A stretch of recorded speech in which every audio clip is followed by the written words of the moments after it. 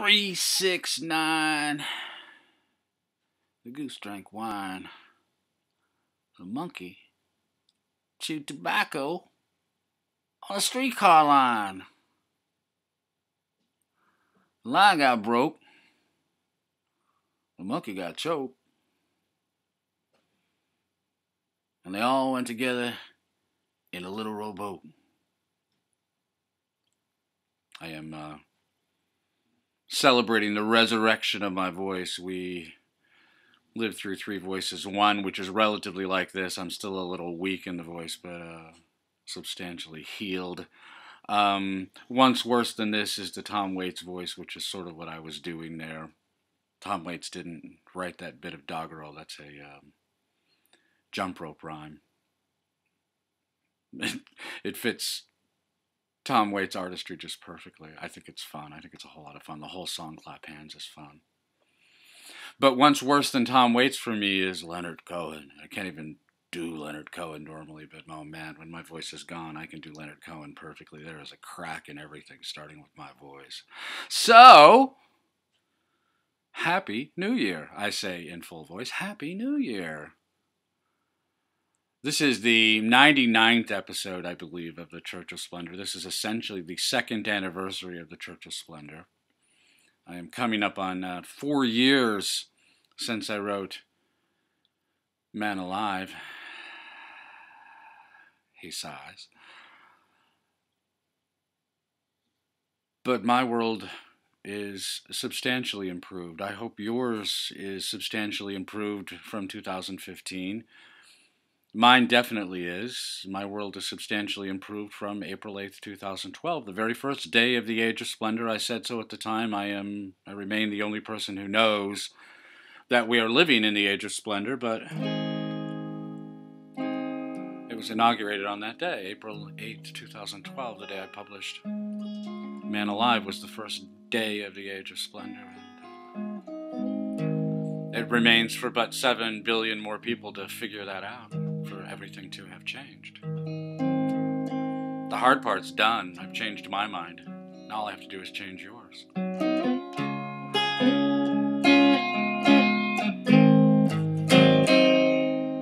My 2015 ended beautifully. I had a good year generally. I did a lot of interesting work, I think, this year. Further developing the ideas of family that I've been going through since 2013 or so. Developing further on the disc ideas that I've been playing with discs since 2007, maybe. The first time I really talked about it in public was, my guess would be again 2013, and this year I wrote kind of a definitive gloss on my ideas about disc.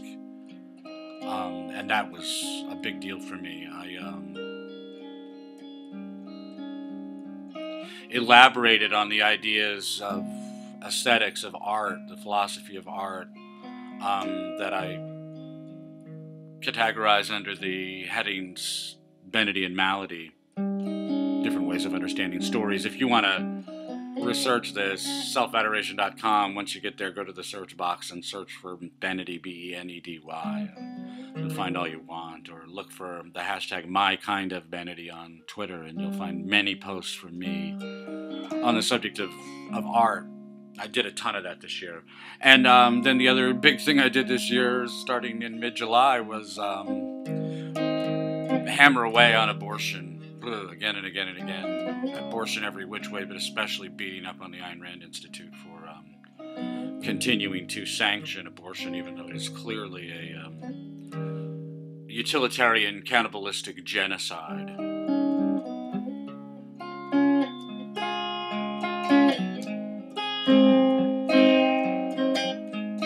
And I finished my year with 3, December 30th, December 31st, and January 1st. 3 killer posts on abortion. One on the consequences to us as people, as individual people, and as a civilization, the consequences of this awful abortion culture. One, again, eviscerating the Ayn Rand Institute, in particular Yaron Brook, the grand poobah of that sacred and ceremonial Mason's Lodge. And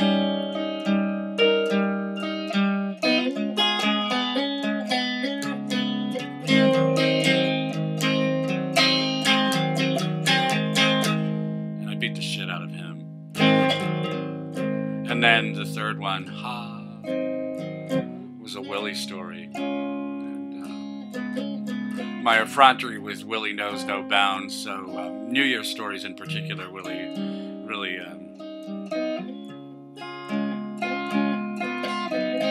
puts on fancy hats for New Year's. And this New Year's he takes confession and gives absolution, which I don't think is a terrible idea. I don't like theology, I don't like religion, I don't like supernatural claims.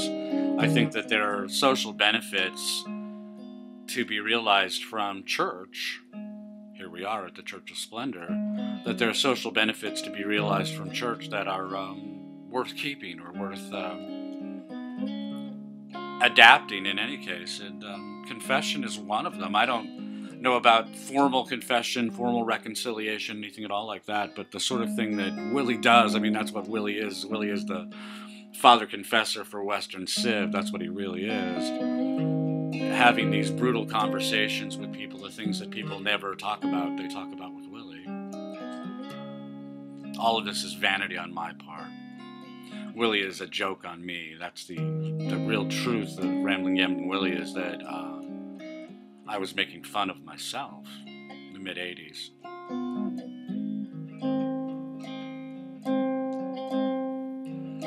And so I invented this fictional narrator, which is just funny. I invented this fictional narrator to write these fictional narrations allegedly about the real-life conversations that he was having.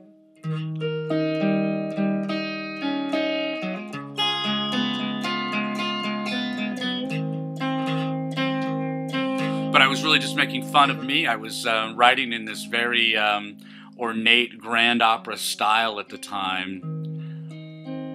Really huge and descriptive and all the things that you expect from narrative fiction, that you expect from old style fiction. And I invented this Rambling Gambling Willie voice as a way of making fun of myself. It was the exact opposite of the way I was writing at the time. So there was almost no narration, almost none in the original Willie stories. If you go back to the ones from the 80s, there's almost no narration. It's almost entirely dialogue. And that's what I was doing, is I'm writing this massively narrative-rich, ornate, grand opera style of fiction, and as a way of seeking comic relief from my own writing, I invented this character who would make fun of the way I wrote by writing an entirely different way, by writing in the leanest, sparest possible way with nothing but dialogue. The original Willie stories were 90-95% dialogue. And they're substantially more narrative in Willie stories now. I've grown to love this character. I've grown to love everything about him. He took over my fiction, really. I don't really write much fiction, or almost no fiction now, except for Willie stories. But for years, I mean, for 20 years, Willie has been 90 or 95% of all the fiction that I write, and certainly the most fun, most interesting for me. And I don't know what anybody else gets out of it, and I know that the effrontery is just so upfront. I mean, effrontery, I can't even do the Latin on effrontery, but I just love the word. It's more precious to me even than arrogance, which I also love. But the in-your-face effrontery of a Willie story, I mean, taking confession, giving absolution, and doing it in Latin, for God's sake. It's so much fun for me. I mean, I get nothing out of my life except what I get out of my life, and to all appearances, everything that I'm doing in the last 4 years is appealing to almost no one. I got news for you. It's very appealing to me. And me is who I'm working for.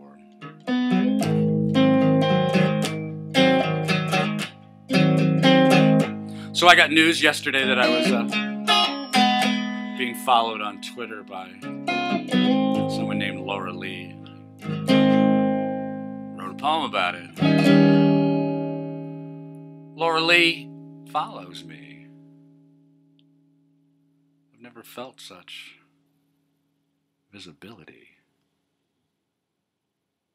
to capture her, could set me free from my self-contained obscurity.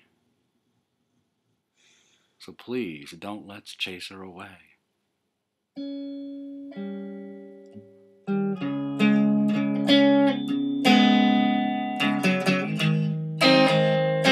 And that's just fun for me. I'm full of poetry. I wrote these 3 abortion screeds one after the next, and each one is more poetic than the last, and I am just full of poetry. And I wrote this poem and wrote a post around it and posted it on Self-Adoration and linked to it from Twitter, blah, blah, blah.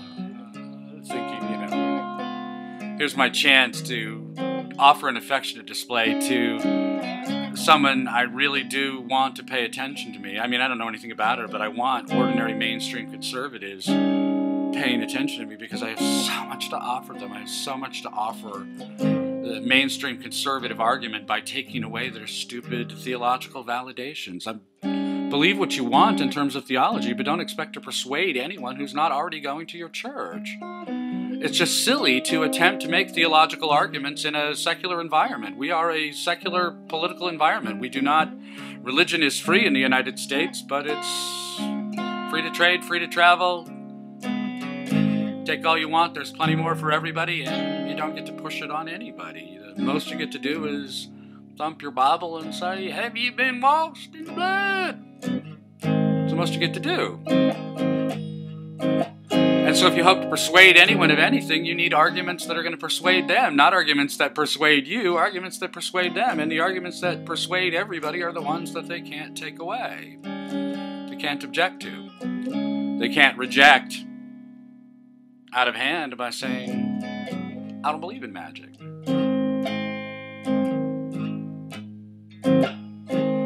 So my view is that conservatives should be all over me because I provide secular arguments for the things that they want to oppose. I provide arguments that their opponents cannot reject, cannot object to in any way at all. I meet with no resistance. I mean zero. I get sniping. I get vituperative insults. I get massively lengthy vituperative insults on Facebook from people who behave, it would seem to me, as if they were my jilted girlfriends. But I don't get any sort of argument from anybody, and I would think that that would be of some value to people who are losing everything all the time. Apparently not, because Laura Lee no longer follows me. I pointed out to her that I wrote for her the Jenny Kissed Me of the 21st century, so let's do Jenny Kissed Me so we can compare. Jenny kissed me when we met, jumping from the chair she sat in. Time, you thief who loves to add sweets to your list, put that in. Say I'm weary, say I'm sad, say that health and wealth have missed me. Say I'm growing old, but add, Jenny kissed me. I think that's better than mine. I think mine is pretty good, but I think that's better. But they're really both the same poem as a hungry poet, unknown, visits Robert Louis Stevenson and writes a poem about his wife in order to kiss the big boss's ass in hopes of getting some attention. What I was doing with Laura Lee, so maybe she was wise to drop me.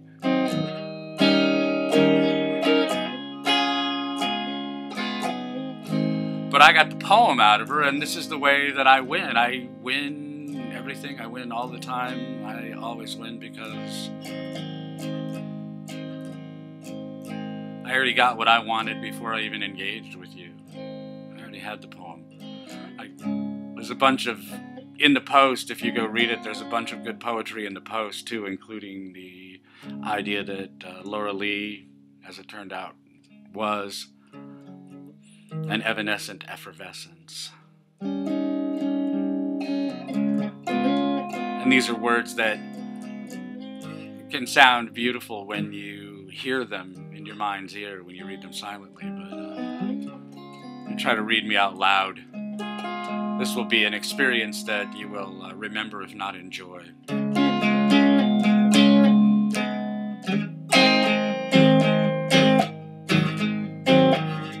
But I am full of poetry for 2016, and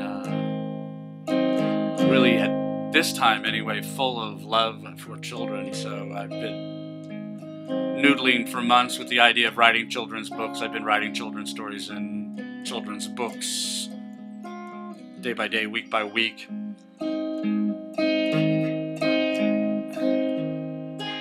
But I realized this weekend, for the new year, that I want to write a book of fart jokes for boys aged 5 to 8 or 9. I think about families with 2 or 3 boys, even if they have girls, but with 2 or 3 boys, and separated by ages. It's difficult to have a bedtime book that's good for, if you have a 5-year-old brother and an 8-year-old brother, it's difficult to have a bedtime book that's good for both of them if they sleep in bunk beds or twin beds or whatever in the same bedroom. But the book that I'm thinking of, the title is When My Mother Made Beans. If you think of the Root or Shel Silverstein books, you kind of get an idea of what I'm planning. But a book of poetry about all of the sights and scenes that come together in a delicious melange when my mother made beans.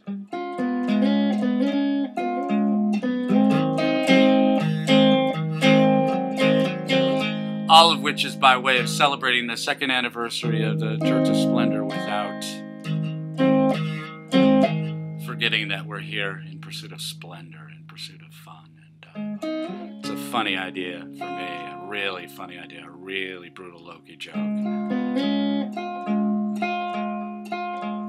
To fill up a bedroom with fart jokes at bedtime. So next week we'll talk about something really serious in order to persuade ourselves that we are serious minds, but this is the Church of Splendor, and the whole idea is to be serious about joy.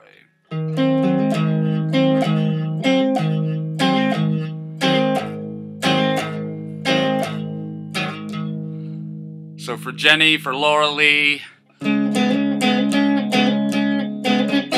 for Leonard Cohen, for Tom Waits, and for you, Happy New Year. And I'll talk to you again next week.